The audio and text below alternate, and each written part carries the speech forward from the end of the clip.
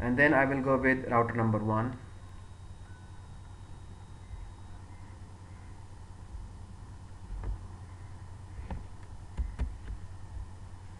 This is the router 1,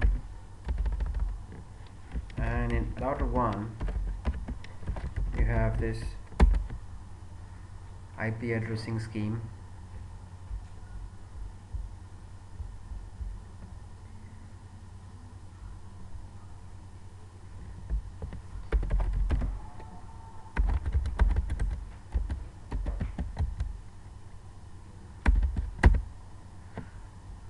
Okay, so now if you look for topology, if you look for the router 1, for router 1 perspective, it has one eBGP neighbor and the rest is all iBGP neighbor, and router 1 will be act as a root reflector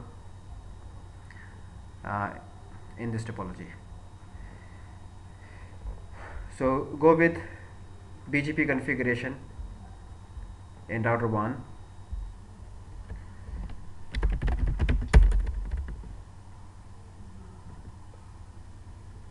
So start BGP process by using the command router BGP 1234.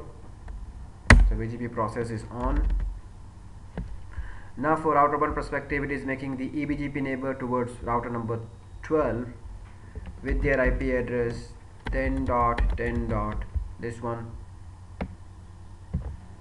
10.10.1112.12 with the remote AS number 12, and if AS number 12 is configured, I'm expecting neighborship. So you can see the BGP neighborship is up. That means AS number 12 is configured with the required configurations. Now in router 1 I have 1, 2, 3 and 4 clients, 4 out of 1 perspective. So the first command I'm using here, neighbor,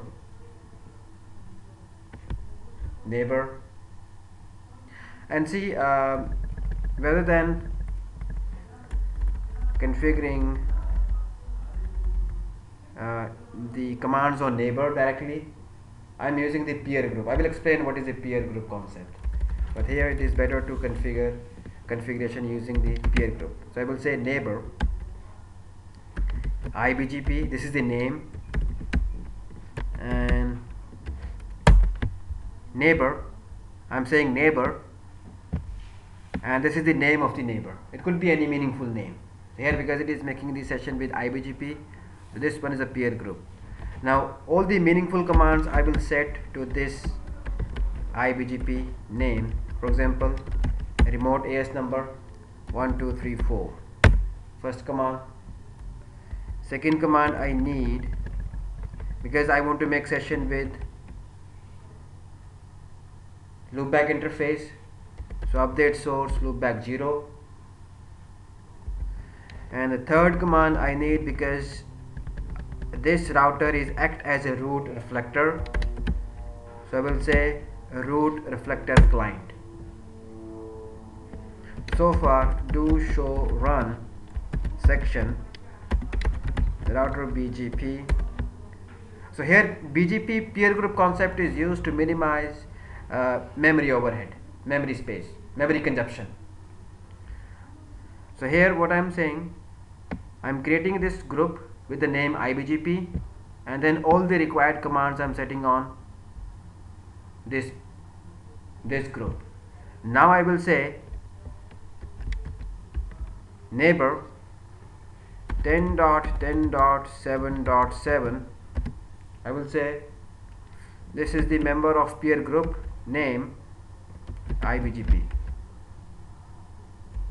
Before you go on, the 1.12, was it the which IP is this supposed to be? Yeah, so see, all router is configured with their loopback interface. For example, it is router 7.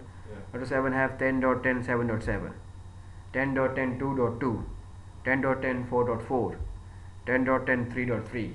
Their loopback interfaces, and all is reachable through the OSPF. Yeah. So here, second neighbor I have 10.10 2.2 peer group is IBGP. Third one I have 10.10, it is 3 peer group IBGP, and next one is 4.4 peer group IBGP.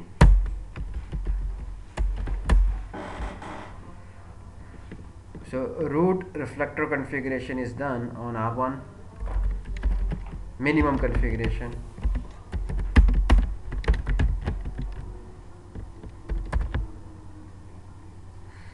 And here,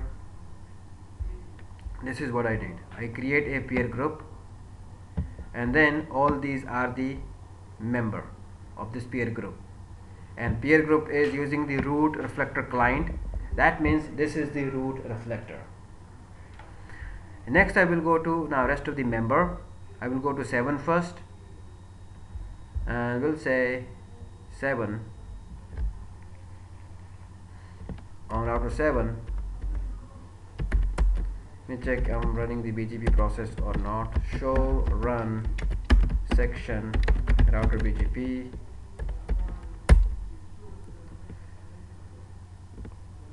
It is not running BGP process, so start BGP process. Router BGP 123.1.2.3.4. It has one eBGP neighbor, which is connection is going to 8. It will be 78.8. So 10.10.78.8 with the remote AS number 8. If the router 8 is configured, you can see adjacency is up. Then I have the which is one. No, it is not connected with. Yes, sure. This is my IBGP neighbor 10.10.1.1. Remote AS 1 2 3 4. Since this is the IBGP neighbor, I also need next hop self command. Next hop self command. Second eBGP neighbor I have 10.10.79.9, and the remote AS number is 9, and that is also configured with updates. Then so far I'm not configuring router 2 as a second root reflector. First I will configure first, then we'll go for second. So then router 2 is only making session with eBGP neighbor, which is router number 10, and IBGP neighbor, which is R1. Start BGP process, router BGP 1 2 3 4, and the link connecting to router number 10 is using the IP address this one. Let me ping 10.10.102.10. it is reachable. I will say neighbor 10.10.102.10, remote AS number 1110. It will see the neighborship within 30 seconds, should be up. Second neighbor I have 10.10.1.1, remote AS number 1 2 3 4. Okay, and next hop self router 2 is done. Then go to router number 3, same thing, eBGP neighbor, IBGP neighbor, and it has a 2 eBGP neighbor. The router number 3, start BGP process, router BGP 1 2 3 4, to show IP interface brief, neighbor 10.10.35.5. this is the eBGP neighbor going to 5.6, neighbor 10.10 it is 123.12. remote AS number 12. This is the EBGP session going to AS number 12, and then I have IBGP neighbor, which is 1.1. remote AS number 1234, and since this is also the edge router, so I also need next hop self here. So our R3 configuration is done. Similarly R4, it also have same thing, two EBGP neighbor, one is IBGP neighbor. So start BGP process, router BGP 1234, then neighbor 10.10. It is 46.6. remote AS number 56. This is first EBGP neighbor. Second will be do show IP interface brief.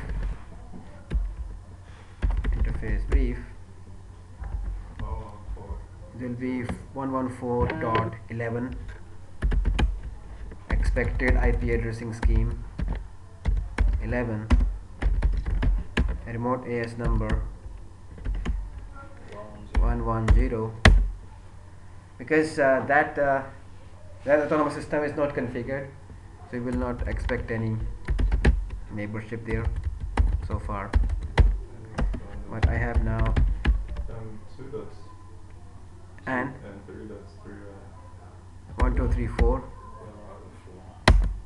4 is making session with IBGP, and next hop self. Okay, so now router 1 perspective, it is expecting how many neighbor?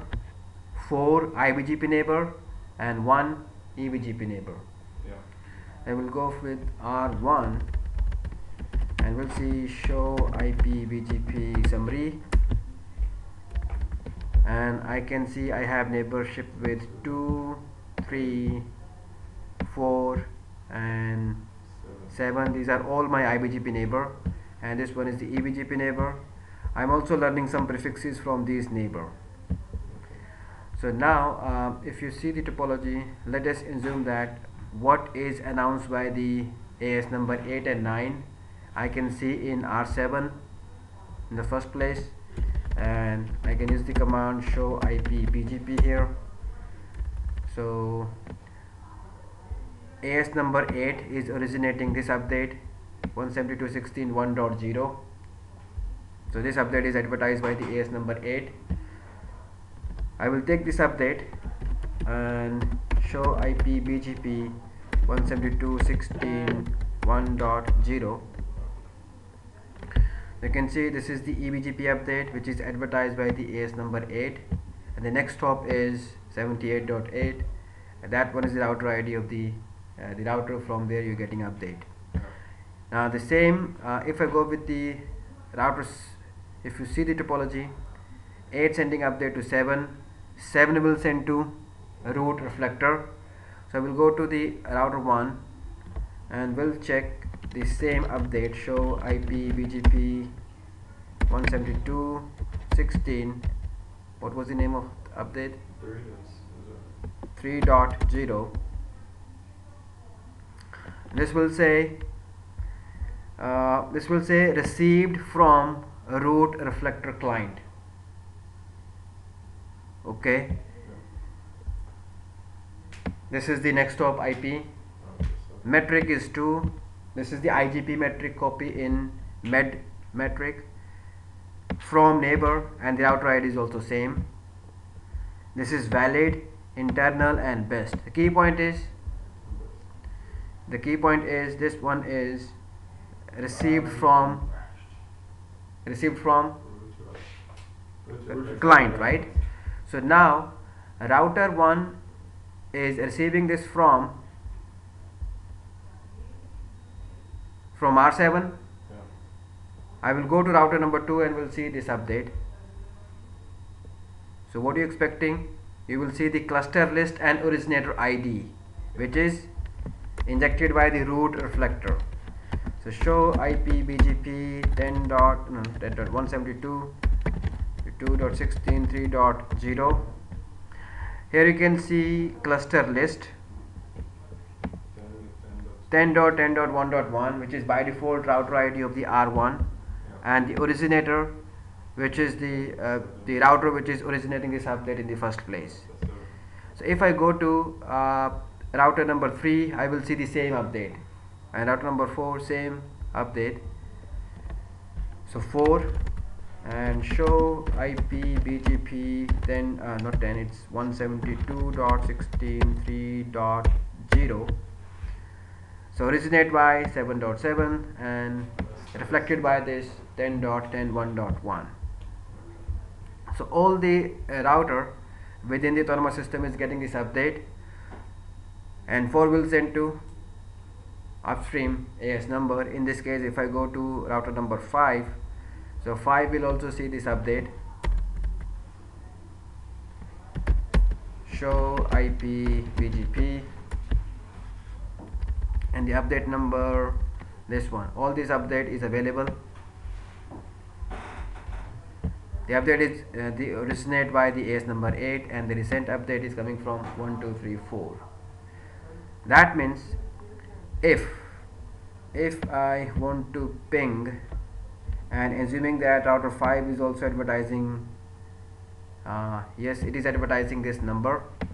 So if I take this number as a source, the destination is 3 dot number. Let's say it should be 3 dot. Expected it should be 7, but let me check with this number. And go to R8.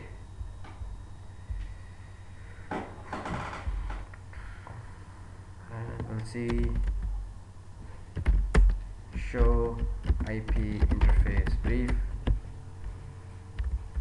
1. So 3.1.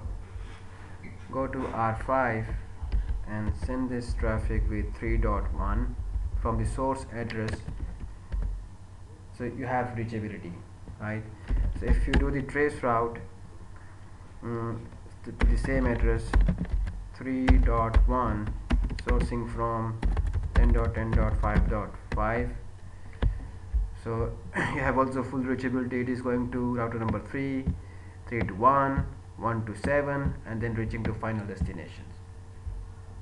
Everything is good, right? No problem here. Now if I send continuous ping 172.16, okay, and 3.1 with the source address is 10.10.5.5 with the high repeat count, this number, right? And then I will go to router 1 and shut down all the link connected with R1, and we'll see that what will happen. So BGP, see, one of the advantages of the BGP, because it is taking long time to converge, it will also reflect this update after a long time, and you will see that everything is fine even though the root reflector is down. But after some time you will see that you are not getting any communication, and user will start complaining. So here on R1 I will say here there is interface gig 0 0 to 3 and then loopback interface. So interface range gig 0 hyphen 3 comma loopback 0 interface, and we'll say shut down. All link is down, so OSPF neighbor is down, BGP neighborship will be down, everything will be down. And I will go to R5. Right now you can see there is some problem here, but suddenly it will start or resume communication. And how it will resume? It says because 5 is connecting to 3 have also connection to 4 4 to 2, and traffic should go via 7 and then go to 8. And I'm hoping with this traffic is resume again, right? This is resuming even though cluster is in shutdown state, because BGP will take long time to reflect the changes. And here if I go to R1 and we'll say clear IP BGP, this is the hard reset, clear IP BGP star. So now it is declaring neighborship in down state, and we'll see that what will happen here. Or do I need second RR in this topology, or is it okay with single RR? So here, and see again, if you once again look for topology, 5 sending traffic to 3, and let me go to router number 6. Go to router number 6 here, close this router number 6, and from here do the trace route, and we'll check which way traffic is. So trace route to 10.10. Not 10, it's 172.16.3.1. It says I cannot reach. What happens? 5. One packet is lost. I need to be use source, yes. So let me check what I have advertised in R6. The source one is 6.6. So this network is advertised. So ping 172.16, not ping, yeah, first check ping 3.1, sourcing from 10.10.6.6. It says I cannot ping, and 3.1 is still available.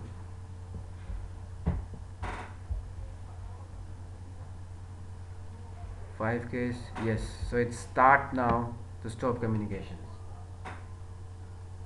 and this is because of you don't have any high availability for root reflector deployment. This is infinite. So that means now here, if I resume communication interface range and say no shutdown, it will once again first build OSPF neighborship, then BGP neighborship. The moment it will receive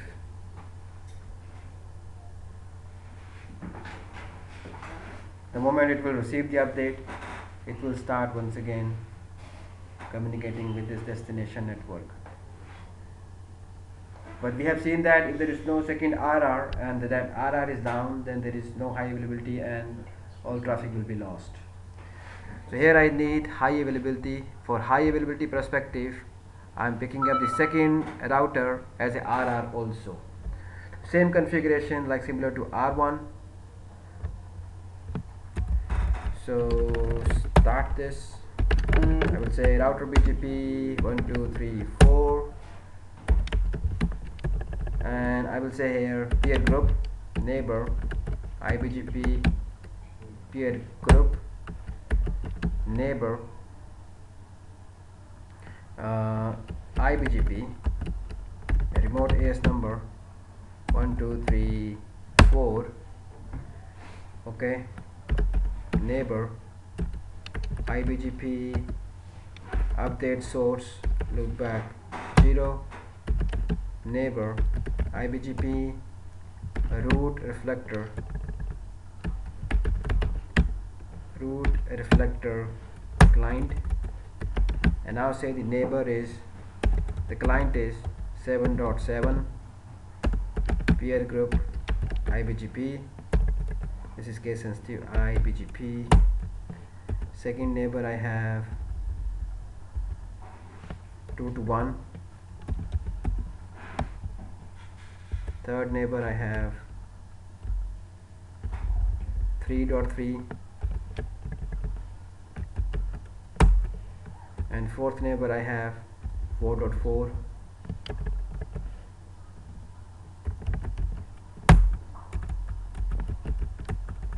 So now I'm expecting in router 2 perspective 1, 2, 3, 4 IBGP neighbor and 1 EBGP neighbor. Show IP BGP summary. It says I'm in idle state, and why it is in idle state?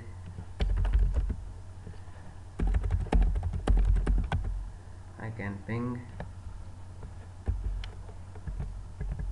I can ping, I can ping. Okay, so you can ping show run section router BGP.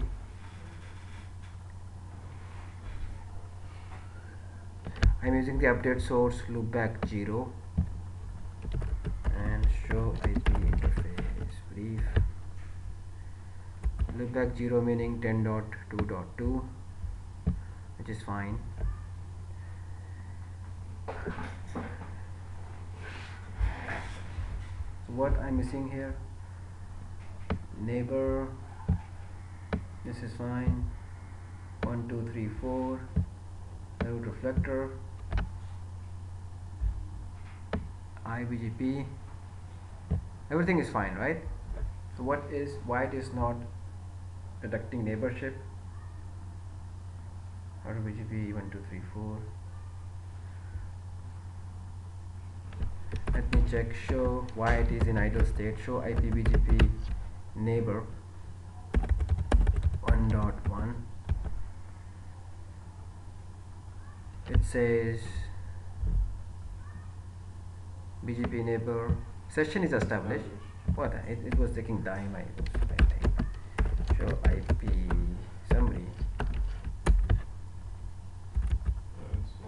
Okay, it has session with 1.1, but it doesn't have a session with the rest of the client. Because rest of the client is not pointing back to this. Yes. So go to 7 first. Go to 7 because 7 is now have connection to second RR.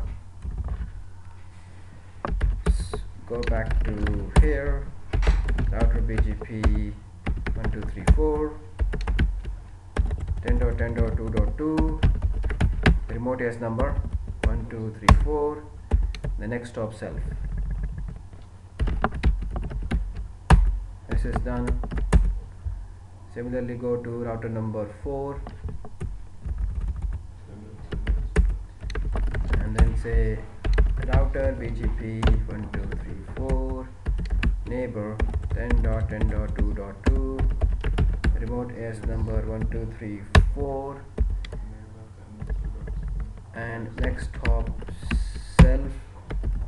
4 is done. Go to 3.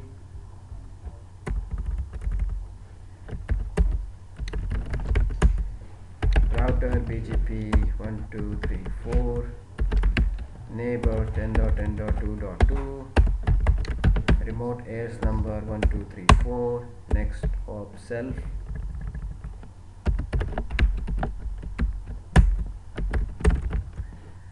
So now if you go back to router number 2, and is anything is missing? 4.4, yes. No, 4.4 is okay. You have idle statement. This is fine because it is not, this AS is not configured yet, but you can see all this neighbor is up. Now if you see the same update, which is earlier we have seen, show IP BGP 172.16.3.1. now you can see this update is advertised by This is the client number 1, Yeah.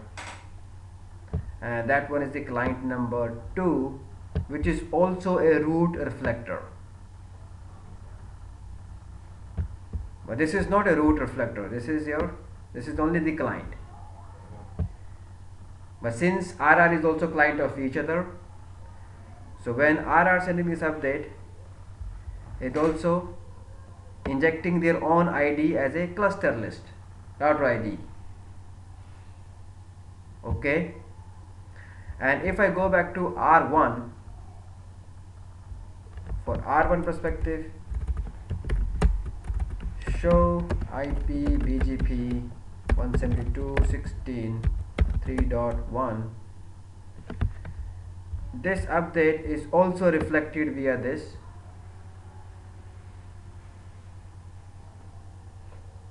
router number 2, right? Yeah. So what I want to remove this overhead. This is the duplicate processing is happening. Yeah. So in order to do this, I will go with R1 and R2 BGP configuration, and we'll say BGP cluster ID, and I will share this as a common value 12. The same command I will set on router number 2, router BGP 1234 and BGP cluster ID 12. So once I do this, once again they will converge.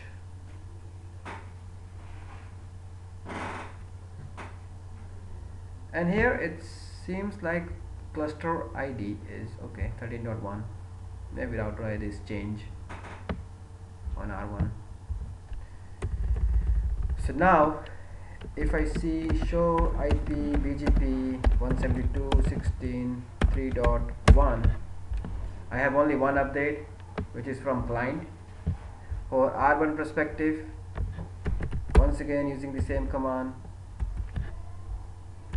you have only one update, which is coming from client only. But if you see router 4 and 3, they will see 2 and 3 for the same update. So route number 3, but with the same cluster ID. Show IP BGP 3.1. See, cluster list is common, but router ID is different. Yeah. So for other client perspective, there is no difference. But now root reflector is not processing the duplicate update. Okay. So now we have high availability also. Go back to R5. It's still communicating. Okay. And then I will go back to once again R1. Shut down those links with the interface range. Shut down. And then we'll say clear IP BGP star. I also will say on R3 clear IP BGP star. Say the neighbor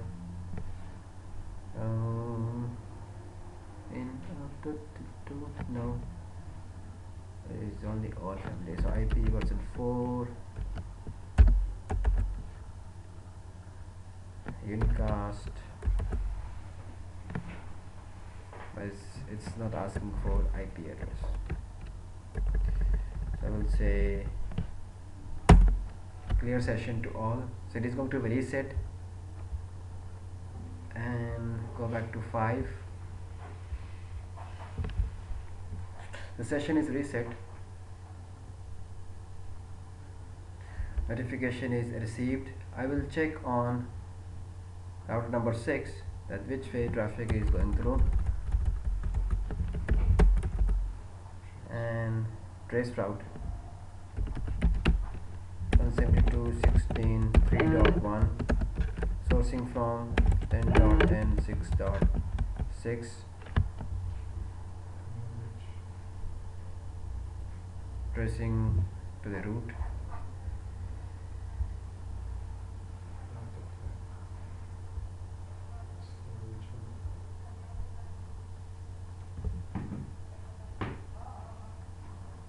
So it's going to the first hop 46.4. Today, 4, same.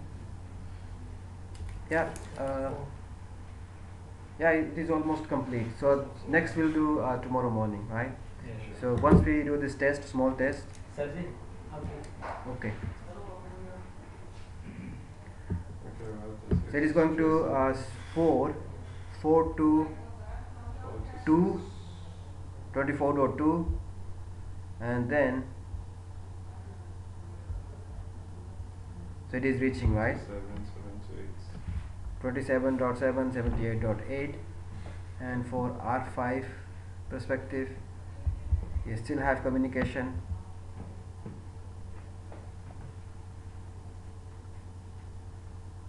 You still have communication, and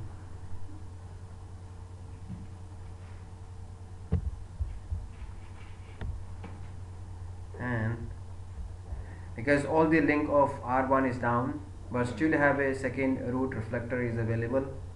So this time you will not get any problem with the the communication, because R5 still have a connection through this. This way it can go send traffic to destination. is R6.